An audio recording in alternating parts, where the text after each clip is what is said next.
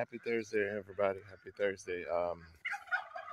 Today what I'm doing is these are fig trees that I need to prune anyways because I don't want them going up too high. So I'm doing some sample cuts and I'm gonna airlayer some of them. This right here is a nice three branch piece. So I already stripped it real nicely. I did this one already. It's a nice little straight branch. So these are gonna be samples. This is another.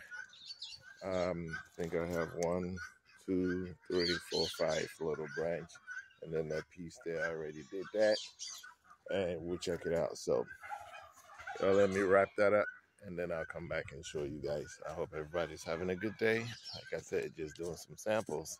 It's already starting to bud up, but it's still oozing sap real good, so we good. All right, talk to y'all later.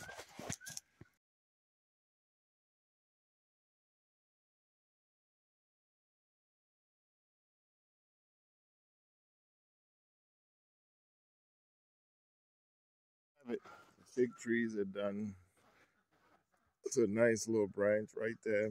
I got one right there as well. I got a nice little branch over here.